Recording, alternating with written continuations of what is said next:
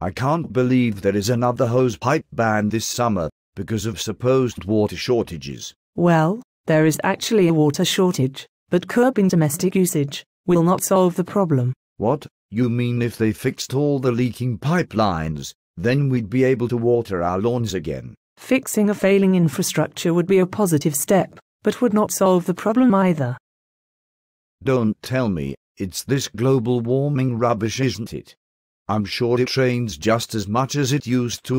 I don't believe the weather has changed at all. The effects of climate change have altered our weather, but you are right. In the UK, we actually have seen a slight upward trend in the amount of rainfall we receive. Summers are drier, and winters are wetter, but overall, rainfall levels have remained more or less constant. I don't understand. So who, or what, is using all this water? Water is used by industry, agriculture and for domestic use. But we use it wastefully. But it rains as much as it ever did and we have less industry and agriculture than we used to. Are you saying it's all down to increasing population and more domestic use? No, it is not because of increased domestic use. The fundamental reason we use water wastefully is because we take it out of the natural cycle and put it directly into the sea. And this is a problem the world over. Okay, you've lost me. We take it out of the natural cycle? Yes, we use it unsustainably, and so our fresh water supply has become a finite resource. Unless we change how we use it, it will run out. Explain. Most fresh water that we use as a species is not gathered from rainfall directly, but pumped from underground aquifers that tap into the water table. In dry countries, nearly all water is obtained this way. The problem is, we pump water out faster than it is replenished by natural systems. We then use that water for industry, agriculture or domestic use. We pollute it, and then pump it into the sea. That fresh water is then gone and the supply we have left is diminished. But how does agriculture waste water?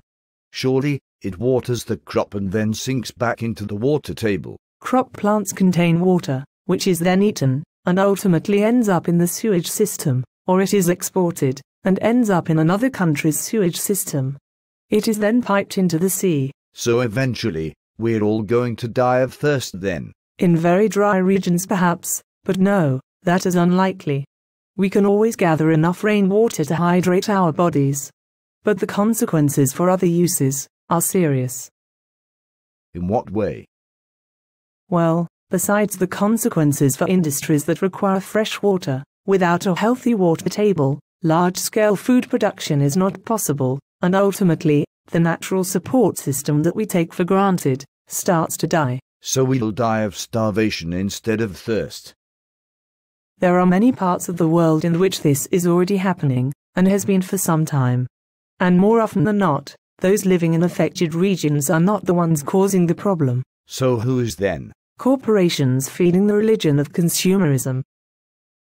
For instance, imagine it is your anniversary. You buy your wife some cut flowers. Flowers grown by corporations, on an industrial scale, in a desert in Africa, where the local water is drained to irrigate them, whilst the local traditional and sustainable farmers find reliable streams, or their wells have run dry. Every time a crop of flowers is exported, water is exported with it. If you and your wife go out for a meal, how much of the food you are eating was grown in an unsustainable way in some far-off country? You give her a gold necklace as a gift. Gold that required water to process it from the rock that contained it, and that water is now polluted and cannot be used. We use fresh water as if it is an infinite resource. It isn't. Many underground water tables have taken thousands of years to accumulate, and will not replenish fast enough to support our current way of life. But there must be solutions to all this. What about desalination plants? Why not use seawater? Some countries that can afford it are building desalination plants, but even for wealthy countries, they require huge amounts of energy to run and are very expensive. Even if those countries dramatically increased their desalination programs, they would still be unlikely to meet their agricultural needs. The solution is to use water sustainably. Wherever possible, to return it to the natural cycle it came from. Avoid polluting it and avoid inadvertently permanently transporting it away from its locality. But how can that be done practically? We all need food, and we aren't going to stop wanting material goods either. Localization is the key. Grow food locally, grow flowers locally, keep as much industry as possible localized. Maintain natural water supplies. And most importantly, deal with our own wastewater locally. Sewage can be treated and used to replenish soils and water tables. If we can see our wastewater returning to our local water cycle, we are less inclined to unnecessarily pollute it. But is that really going to happen? I can't see it. Well, this is a problem that is not going to go away. Water is fast becoming a reason for conflict, just like oil has been for so long. We have a choice. Live sustainably, or live in a world in which wars are fought in order to maintain a fundamentally flawed way of living. A way of living that cannot continue indefinitely.